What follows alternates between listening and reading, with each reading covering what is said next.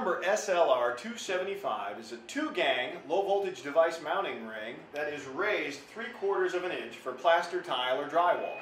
This particular product is designed to mount in both a vertical or horizontal installation.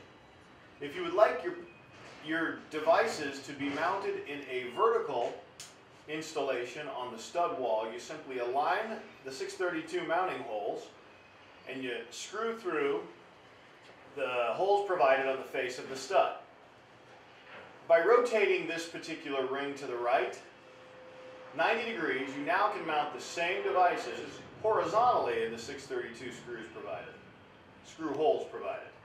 The offset tab gives you a perfect 90-degree mounting every time, and you don't have to worry about things cocking back and forth.